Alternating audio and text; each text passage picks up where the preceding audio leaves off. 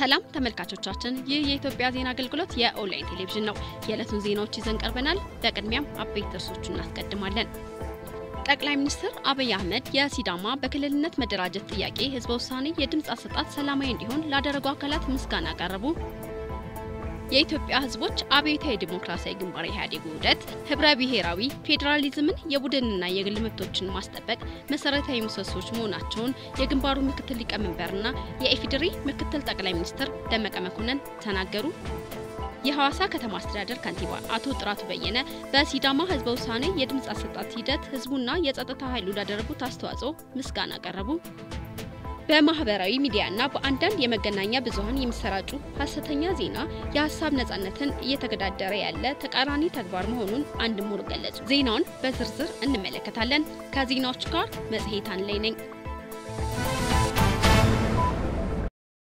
ጠቅላይ ሚኒስትር አብይ አህመድ የሲዳማ በክልልነት የመደራጀት ጥያቄ ህዝበ ውሳኔ የድምጽ አሰጣጥ ሰላማዊና ዴሞክራሲያዊ ሆኖ እንዲጠናቀቅ አስተዋጽኦ ያደረጋችሁ ዜጎችና ተቋማት እንኳን ደስ አላችሁ በማለት መልእክታቸውን አስተላልፈዋል።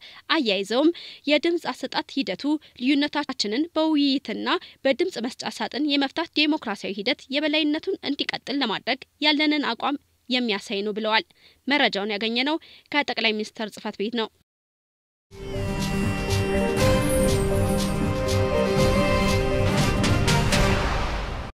የኢትዮጵያ ህዝቦች አብዮታዊ ዲሞክራሲያዊ ግንባር ኢህአዴግ ውህደት ህብረ ብሔራዊ ፌዴራሊዝምን የቡድንና የግል መብቶችን ማስጠበቅ መሰረታዊ ምሰሶች መሆናቸውን የግንባሩ ምክትል ሊቀመንበርና የኢፌዴሪ ምክትል ጠቅላይ ሚኒስትር ደመቀ መኮንን ተናገሩ። ምክትል ጠቅላይ ሚኒስትር ደመቀ የግንባሩ የሥራ አስፈጻሚ ኮሚቴ ስብሰባ መጠናቀቁን በማስመልከት መግለጫ ሰጥተዋል። በመግለጫቸው በብሔራዊ ፌዴራሊዝምን የቡድንና የግል መብቶችን ማስጠበቅ የውህደቱ መሰረታዊ ምሰሶች መሆናቸውን ገልጸዋል። የፓርቲውን ውህደት በሚመለከት የተደረገው ጥናት የሚያመለክተው የተጀመረው ለውጥ በሚፈለገው ልክ ለመምራት የሚያስችል መሆኑን አብራርተዋል።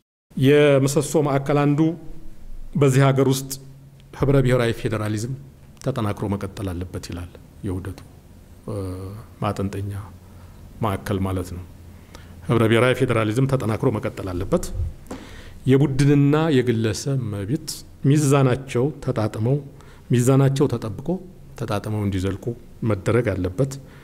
የብሔር ማንነትና ሀገራዊ አንድነትም እንደዚሁ አንዱ ሳይጠልፍ ተመጋግበው የሚገነቡበትና የሚዘልቁበት ሁኔታ ማመቻቸት ይጠይቃል።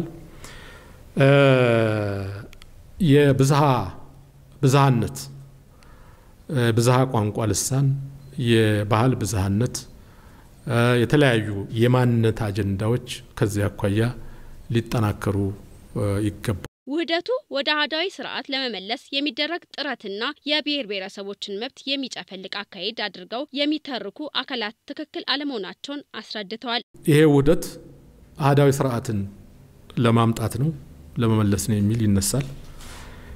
ከዚሁ ጋር ተያይዞ የፌዴራል ስርዓቱን ለማፍረስ እንደሆነ የተደበቀ አጀንዳ ያላቸው ኃይሎች የሚዘውሩትና የሚመሩት እንደሆነ የብሔር ብሔረሰብ እና የህዝቦች መብትን ለመጨፍለቅ ታስቦ እየተሰራበት እንደሆነ ይነሳል፣ ይተረካል ማለት ነው። ይሄ በመሰረቱ ስህተት ነው። አገርን ያህል ለመምራት ድርጅትን ያህል አደራጅቶ ፕሮግራም ሰንዶ ለመምራት ምን አይነት ድብብቆሽ ይኖራል? ምክትል ጠቅላይ ሚኒስትሩ እንደሚሉት ውህደቱ ድርጅቱ የገጠመውን ችግር ፈቶና ህብረ ብሔራዊነትን ጠብቆ ኢትዮጵያን ወደ ብልጽግና ማሸጋገር እንጂ ሌላ የተደበቀ ዓላማ የለውም። ድርጅቱ ካጋጠመው ችግር ወጥቶ ሀገሪቱን ወደ ብልጽግና ለማሻገር የተያዘ የውህደት አጀንዳ ዋና መሰረታዊ ምሰሶቹ የፌዴራሊዝም ስርዓቱን የማጠናከር፣ ማንኛውንም ጉዳይ በህገ መንግስታዊ ስርዓት የመምራት፣ የብዝሃነትን ከሀገራዊ አንድነት ጋር አጣጥሞ የማስጓዝና መድረኩ የሚመጥነውን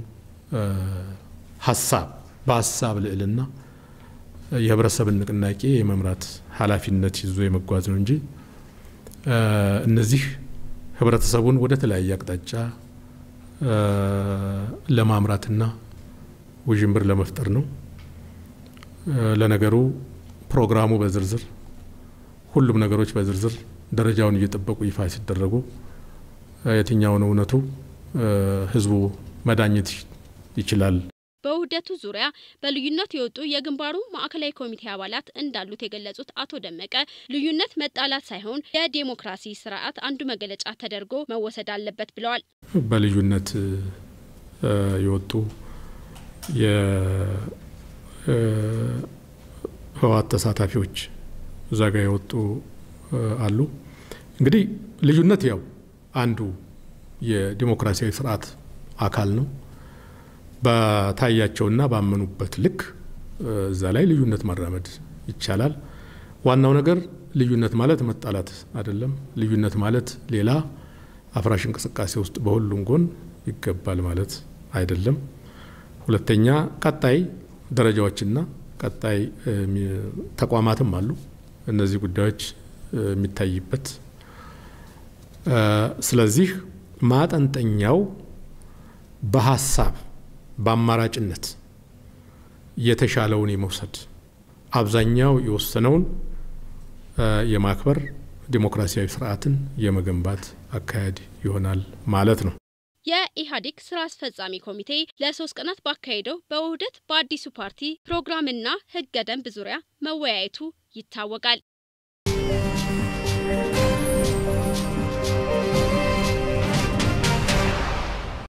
የሐዋሳ ከተማ አስተዳደር ከንቲባ አቶ ጥራቱ በየነ በሲዳማ ህዝብ ውሳኔ የድምጽ አሰጣጥ ሂደት ህዝቡና የጸጥታ ኃይሉ ላደረጉት አስተዋጽኦ ምስጋና ቀረቡ። የህዝብ ውሳኔው የድምጽ አሰጣጥ ሂደቱ በትላንትናው ዕለት ተካሂዷል። ዝርዝሩን አህመድ መሐመድ ያቀርባል።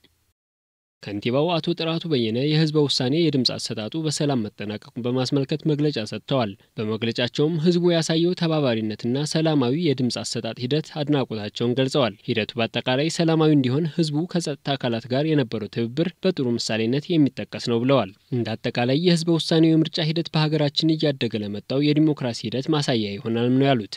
የምርጫው አጠቃላይ ውጤት በሚመለከተው አካል ይፋ እስከሚደረግ ድረስ ህዝቡ በትዕግስት እንዲጠባበቅ ማሳስበዋል። በስካሁኑ ሂደት ህዝቡ ያሳየው ሰላማዊ እንቅስቃሴ የምርጫ ውጤቱንም በመቀበል ተግባራዊ ማድረግ ይጠበቅበታል ያሉት ከንቲባው ምንም ይሁን ምን በሐዋሳ የሚኖሩ ህዝቦች በጋራ በመስራት ከተማዋን የማሳደግ ስራቸውን አጠናክረው ሊቀጥሉ ይገባል ብለዋል። በቀጣይም የሐዋሳ ከተማ አስተዳደር ለሁሉም ማህበረሰብ ያለምንም ማዳላት በእኩል የሚያገለግል መሆኑን አረጋግጠዋል። በመጨረሻም ለድምጽ አሰጣጥ ሂደቱ ህዝቡና የጸጥታ አካላት ላደረጉት አስተዋጽኦ ምስጋናቸውን አቅርበዋል።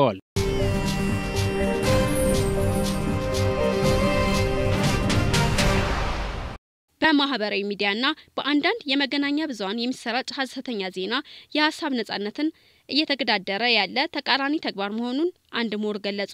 ዝርዝሩን ይስሐቅ ቀለመወርቅ ያቀርባል። በርካታ ሀገሮች በተለያዩ መንገዶች የሚሰራጩ ሐሰተኛ ዜናዎችን መከላከል የሚያስችል ህግ ለማውጣት ቢሞክሩም እስካሁን ግን ስምምነት ላይ ለመድረስ አልቻሉም። ይሁን እንጂ በማህበራዊ ሚዲያና በአንዳንድ የመገናኛ ብዙሃን የሚሰራጭ ሐሰተኛ ዜና ወይም ፌክ ኒውስ ከጋዜጠኝነት ስነ ምግባር የወጣ ድርጊት መሆኑን የዘርፉ ምሁራንን ያስማማ ነው። ዶክተር ኃይሉ ጉተማ እንደሚሉት ብዙ ጊዜ ሐሰተኛ ዜና የሚሰራጨው ከፖለቲካ ፕሮፓጋንዳና ከሌሎች ፍላጎቶች መነሻነት የሚመነጭ ነው። የሐሰተኛ ዜና በኮሙኒኬሽንና ሚዲያ ጥናት የተለያዩ ስያሜዎች ያሉት መሆኑንም ያስረዳሉ። ፌክ ኒውስ የሐሰት ዜናዎች ልንላቸው እንችላለን፣ የሐሰት ወሬዎች ልንላቸው እንችላለን። በማስመሰል የተሰሩ አንዳንዴም ጀንክ ኒውስ ይሏቸዋል አንዳንድ ጸሐፊዎች የሆነ ትርኪምርኪ ያለባቸው እንተፈንቶ ነገሮች የሆኑ ኦርጋናይዝድ ሆኖ በጥሩ ቋንቋ ይቀርባሉ። ስለዚህ አድማጩን ወይም አንባቢውን የማታለል ባህሪ ያላቸው የማሳሳት ባህሪ ያላቸው አንዳንዶች የፈጠራ ዜናዎችም ይሏቸዋል። አንዳንድ ጽሁፎች ላይ የፈጠራ ናቸው። በትክክል በገሃዱ ዓለም ያለውን ነገር ከመዘገብ ይልቅ የሰው አእምሮ ውጤት የሆኑ የፈጠራ ውጤት የሆኑ ይላቸዋል እና በቀልድ መልክ ሰውን የማታለል ቴንደንሲ ያላቸው የማባበል አዝማሚያ ያላቸውና የፈጠራ ወሬም ብለው የሚገልጿቸው ጸሐፍት አሉ። የሐሰተኛ መረጃ ስርጭት ከፖለቲካ ስርዓት ጋር ተያይዞ ዲሞክራሲን የማፈንና ነጻ ሐሳብን የመግለጽ መብትን የሚገዳደርና በአደጉ ሀገራት ሳይቀር ተጽዕኖ እየፈጠረ መሆኑን ተመራማሪው ያስረዳሉ። ከፖለቲካ ስርዓቱ ጋር አያይዘን ስንመጣ ለምሳሌ እንደ ኢትዮጵያ ባሉ ሀገሮች ውስጥ ገና የዲሞክራሲ ሂደቱ እንጭጭ በሆነበት ገና እየዳሃ ባለበት ሁኔታ ላይ ያንን ይገዳደራሉ እና ዲሞክራሲን የማፈን በነፃ ሐሳብን የመግለጽን ነገር የማፈን ለምን መንግስታት ፌክ ኒውስ በበዙባቸው ቁጥር እርምጃ ይወስዳሉ ለምሳሌ ወደ ሴንሰርሺፕ ይገባሉ ያ ደግሞ ከምን ጋጋጫቸዋል የዜጎችን ነፃ ሐሳብ ተገዳደራችሁ የሚል ነገር አለ እና ፌክ ኒውስ አደገኝነታቸው ምንድነው ዲሞክራሲን ይገዳደራሉ ሰዎች በነፃነት ሐሳባቸውን የመግለጽ ሰዎች በነፃነት የሚፈልጓቸውን ባለስልጣናት ወደፊት የሚመሯቸውን ሰዎች የመምረጥ መብታቸውን የመገዳደር ፖቴንሻል አላቸው ሐሰተኛ መረጃ በእውነት ላይ ተመስርተው የሚሰሩ ጋዜጠኞችንና የማህበራዊ ትስስር ገጽ አቀንቃኞችን በአድማጭ ተመልካቾች ዘንድ እምነትን የሚሸረሽር መሆኑን አስረድቷል። የሐሰተኛ መረጃ ስርጭትን ለመከላከል ሕግ ይውጣ የሚሉ አካላት ቢኖርም በተቃራኒው መውጣት የለበትም ብለው የሚከራከሩ በመኖራቸው እስካሁንም ብዙ ሀገሮች ሕግ አልወጡም። ትንሽ ስምምነት ያለ የሚያስመስለው በምንም መልኩ ቢሆን የተፈበረከ ወሬ የተፈበረከ ዜና ማለት በጋዱ ዓለም ብትወጣ ማረጋገጫ ምታጣለት ነገር ውሸት ነው ውሸት ደግሞ ያስጠይቃል በህግ እና በኢትዮጵያ እኔ እስከማቀው የህግ ባለሙያ አይደለም እስከማቀው ድረስ በውሸት አንድ ነገር ማድረግ በህግ ያስጠይቃል እና ሌላው ደግሞ ያለው ችግር ምንድነው ህግ ስታወጣ ከሌላ ህግ ጋር ትጣላልሳለህ አሁን በምዕራቡ ዓለም ያለው በአሜሪካ በካናዳ ለማየት ሞክር ያለው በእንግሊዝ ሀገር ያለው በህንድም ላይ ባለው ላይ ያለው ነገር ምንድነው የሐሳብን በነፃነት የመግለጽ መብትን ይገዳደራል ደንብ ስታወጣ በጉዳዩ ዙሪያ ህግ ሊወጣ ቢችልም ምናልባት ችግሩን ይቀንስ ይሆናል እንጂ ሙሉ በሙሉ ሊያጠፋው እንደማይችልም ዶክተር ኃይሉ ያብራራሉ በኢትዮጵያም ህዝቡ ከሐሰተኛና የተሳሳተ መረጃ ራሱን ለመጠበቅ በውል የሚታወቁና ተጠያቂነት ያላቸውን የመረጃ ምንጮች መጠቀም እንዳለበት መክረዋል ምን ማስረጃ አለ በፈጠራ ደረጃ ከዚህ ቦታ እንዲተነስቶ ፎቶሾፕ ቴክኖሎጂ አለ አሁን ዶክተር ኢሜጅስ የሚባሉ አሉ እና የሆነ ተራሰው ዜናውን ይጽፈውና ልክ ዶክተር እንደተናገረው ለማድረግ የሆነ የዶክተር ኢሜጅ አምጥተው ዛጋ ቁጭ አደረጉና ዶክተር ነው ያለው ተቀበሉት ይላሉ እንደዚህ ኢስነ መገባራዊ የሆኑ ነገሮች አሉና እኔ ዜጎች በተቻለ መጠን እርግጠኛ ባልሆኑበት ነገር ላይ ተመርኩዘው ውሳኔ እንዳይወስኑ በተቻለ መጠን ተጨባጭ የሆነ ነገር ላይ እንዲተራሱና አሉ አሁን ሜንስትሪም ከፋም ለማም አሁን እነዚህ ሜንስትሪም የሚባሉ የዜና አውታሮች አሉ እነሱ ተጠያቂነትም ስላለባቸው ባለቤትም ስላላቸው ምንጫቸው ይታወቃል ባለሙያ አላቸው የተሰበሰበ በአካባቢ በድርጅት ስር የተሰበሰበ ባለሙያ ተጠያቂነት ያለበት ስለሆነ ከዛ አካባቢ ያሉትን ዜናዎች ቢሰሙ